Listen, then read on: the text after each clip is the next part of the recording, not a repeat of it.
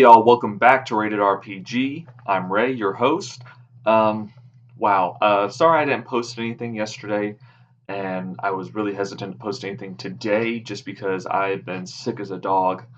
Uh, Yesterday I just felt so terrible I couldn't even get myself in front of the camera, and today I had to come home early from work, uh, all over the place.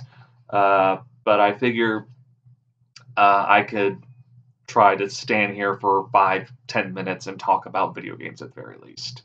Do something productive today at least. So today we are talking Nintendo Direct. Just watched it. I didn't even watch it yesterday. That's how sick I was. Just watched it, and let's talk about it. There was a lot in here. Let me do a quick count. 1, 2, 3, 4, 5, 6, 7, 8, 9, 10, 11, 12, 13, 14, 15, 16, 17, 18, 19, 20, 21, 22, 23, 24, 25, 26, 27, 28, 29, 30, 31, 32, 33, 34 video games discussed in this direct. That is big. That is E3 huge. So I'm very impressed by Nintendo.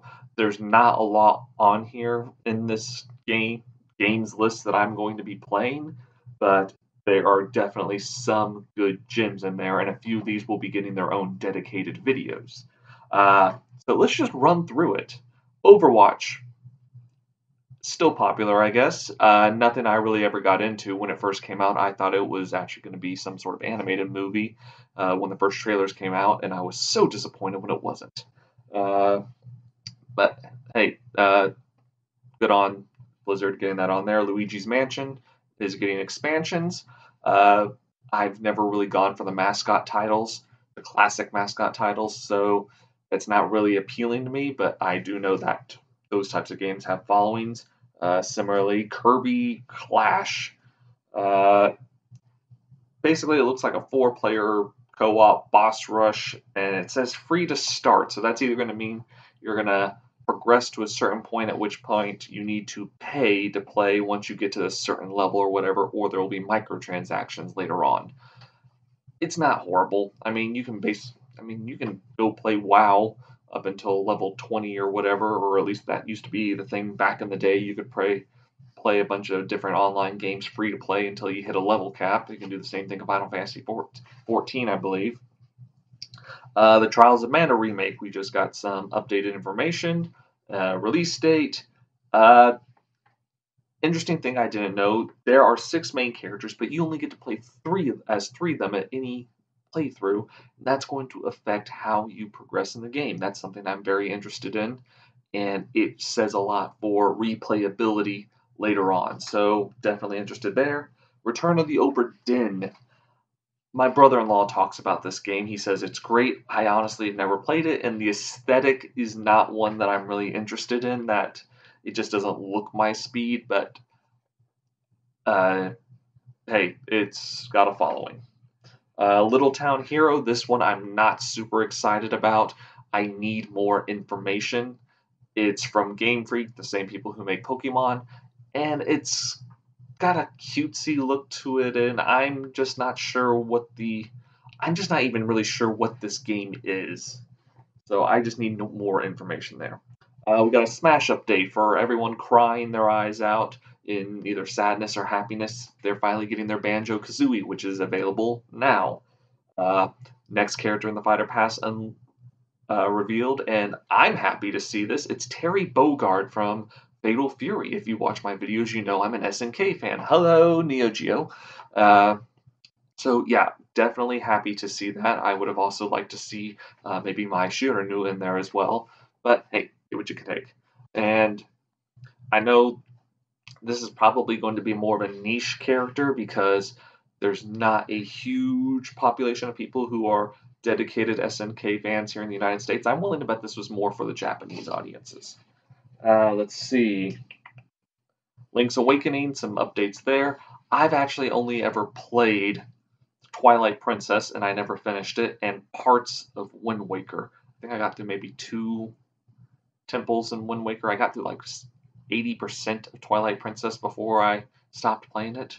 So my wife is the Zelda fan in this household, and she's can't wait for this. She says Link's Awakening was her favorite Zelda game back in the day, so she's exceptionally happy about this remake.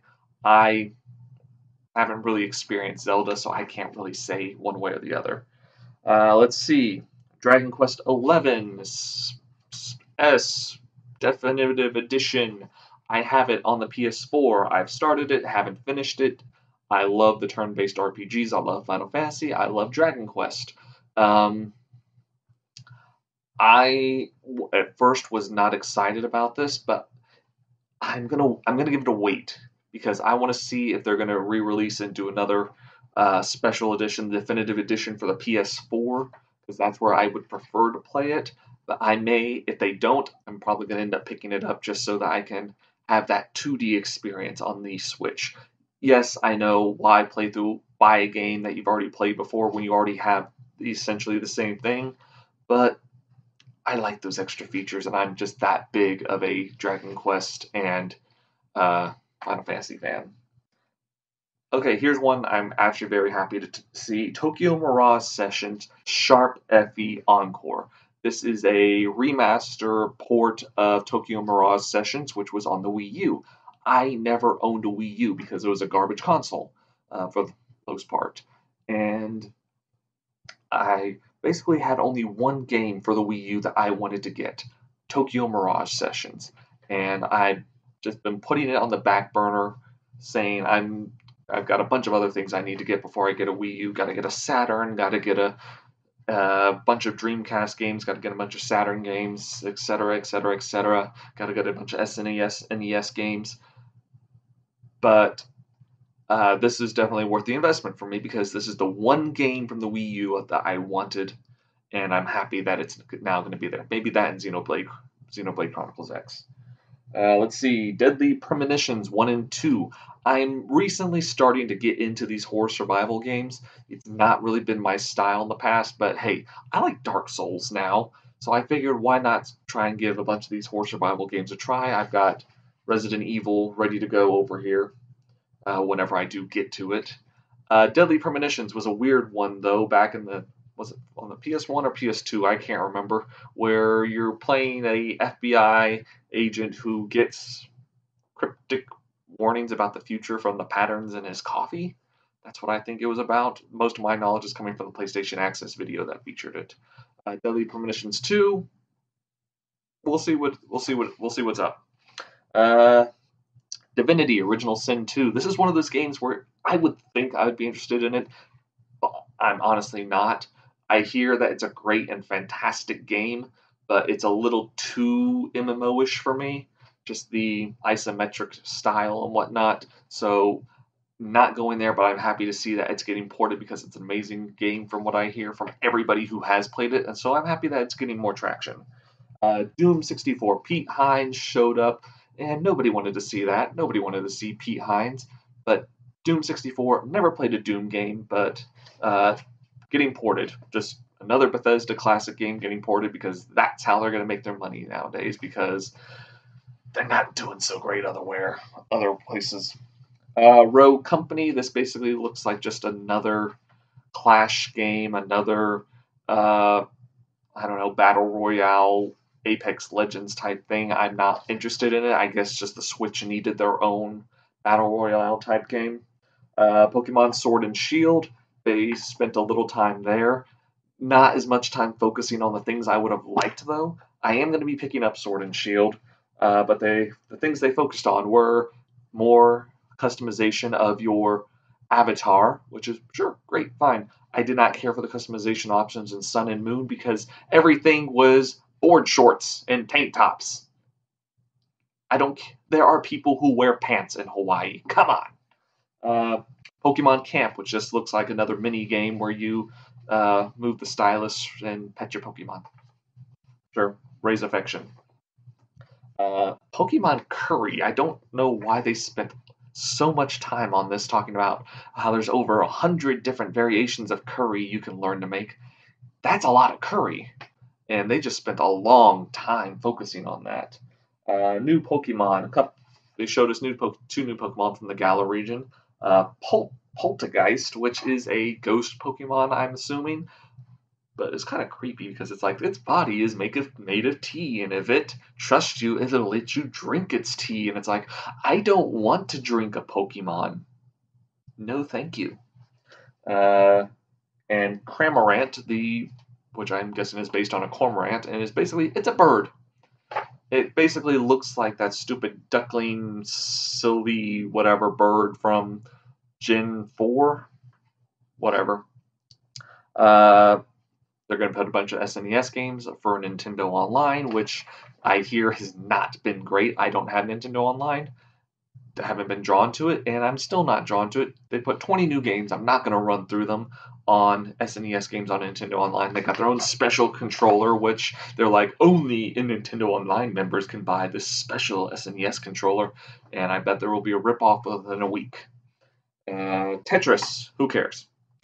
Mario and Sonic Olympics, not my speed. Like I said, I don't go for the mascot games. Daemon X Machina, this is a mecha fighting game, which I understand there's a niche community out there of mecha lovers who've been wanting one for a long time. So I haven't given this game as much attention as I should. I probably should do some more research about it. It could be good. Star Wars Jedi Outcast 2. I have that on my shelf right.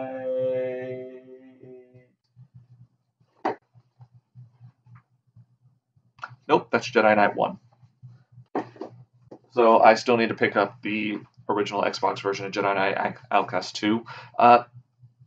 Okay, great. It's a port of a good game. Yay. But it's not a new Star Wars game, which is what people want, but EA won't give us. Witcher 3, we've known about this for a while. Assassin's Creed Rebels, I was actually a little infuriated by this one because it's like, hello, we have Assassin's Creed 4 and Assassin's Creed Rogue coming to the Switch, woo! And I'm like, okay, great. If you can put that on the Switch, Ubisoft, why can't you give us a physical release of Assassin's Creed Rogue on the PS4? Because you're getting a physical one over there on the Switch, so I would pay. I want a physical release of Assassin's Creed Rogue, which honestly I could get if I just went ahead and bought one from the PAL regions, which is what I'm probably going to end up doing. But still, come on, guys. Let's see. Dauntless, Monster Hunter, but cute. Just Dance, who cares? Grid Autosport, it's a racing game. I know nothing about those. Farming Sim, there's apparently a bigger following for Farming Simulator than I thought. Let's see. Ni no Kuni, yay. I'm going to be getting the PS4 version. NBA 2K, no yay. Call of Cthulhu, I know nothing. Outer Worlds, PS4 version, thank you. Devil May Cry 2. I mean, I have the HD collection. Vampire, didn't play it. Animal Crossing, they spent a lot of time on Animal Crossing. I mean, way too much time in my opinion. Finally, the one I am excited about, Xenoblade Chronicles. Let's see. This is one of the few Wii games I have because most of the Wii games I don't care about. They did very few full RPGs on the Wii. But I'm excited to see it's getting ported, remastered for the Switch. That will make it much easier to play.